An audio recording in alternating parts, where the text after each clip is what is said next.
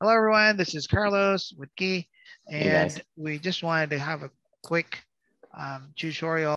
Yeah, it's Um, basically being able to call directly from command on the desktop or on your laptop.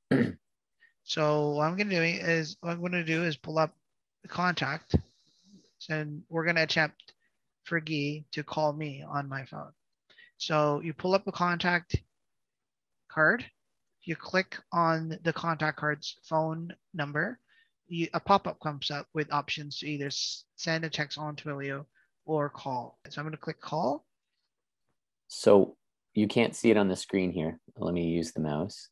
So Okay. up here, right here, if you can't see it in the recording, I have a pop-up that just came up. You see here this phone, a little phone icon. That's the pop-up. And so it's saying make a call from, and then an option comes up. I'm using a Mac, so FaceTime is the option. My phone's beside my computer, and so they're communicating. And so if I click FaceTime, it'll make that call through FaceTime. So if I do that, click on it, another pop-up comes up here. Do you see that one? No, can't Okay. see here, unfortunately. Okay, so I'll click call, and then it's starting to. It says, "Please hold while I'm trying to connect you because you have a." And there it is. Very... On my phone, it's ringing. Um, I can I can pick that up, and the call is established. Hi, Guy. Can you hear me? I And can I hear can you. Yeah. literally. Hey. So there you go. I'm gonna hang up now. So the call is established um, by that trigger, and now Guy can now put on the notes, typical way. Yeah.